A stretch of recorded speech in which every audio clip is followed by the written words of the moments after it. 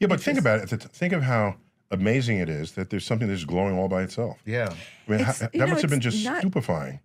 Yeah, and that appealed to Marie and Pierre from the beginning, that as they would try to break down this ore and they'd have different dishes of this or that, they didn't know what it was at first. And at night there would be a glow.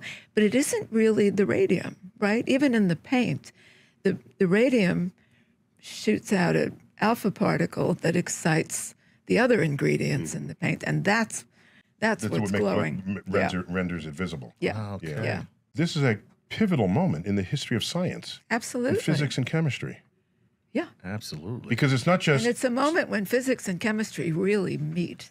and they meet society in a fundamental way. Would you say that the concept of radioactivity and its value to dating things for their age all began with Marie Curie? Is that a fair credit to give? Yes. She wasn't doing that work, but other people in her lab were, including some of the women. Okay. Because if something is radioactive, you have a certain amount of that substance in your sample. If it's radioactive, it's changing identity. It's becoming another element. Right? It's very alchemical, isn't it? Ah, look at that. Look at that. Yeah. Which was a big problem at first. Changing one element into another. Is Yeah. that even possible? Right. Because we'd already given up on alchemy. Exactly. Right? If you know the rate at which it's changing and you know how much you started with, you'll know how old the sample is. Right.